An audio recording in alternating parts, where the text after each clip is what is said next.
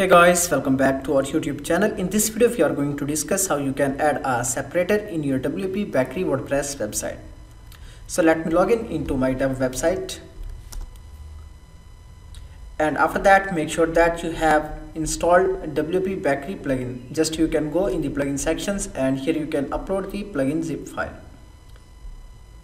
Then let's go back to the pages and let me edit one of the page. You can use backend editor as well as front-end editor.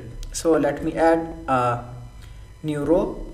Then here I can add element. So here you can see this is called separator element. Then here you can select the color. For example, I want to select pink color. Then scroll down. Here you can check the alignment. You can add on the left side, right as well as center. Then you can select the style, for example dashed, dotted as well as double.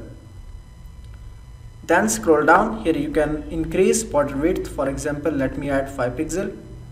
Then scroll down. Here you can select the width, let me add 50%. Then scroll down, then design options. Here you can also add some spacing, then save changes. So let's preview.